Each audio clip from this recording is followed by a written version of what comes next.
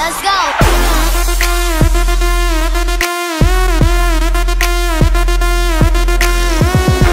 Hey guys, Smart Gamer here. Today video guys, I'm gonna show you GTA 5 online money glitch. So I cannot use GTA 5 or something Rockstar owns.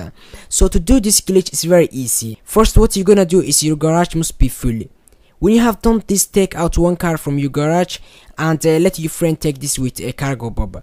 You can find cargo bob on hospital or in the airport.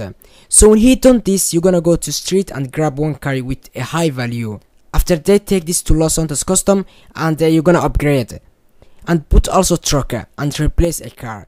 When you have done this, go out and go back to Los Santos Custom and put again truck, replace a car you don't need. When you are finished, tell to your friend he can drop the car now. So yeah, that's it guys, it's very easy glitch. So please hit the like if you enjoyed, subscribe if you're new, and thank you for watching. Peace.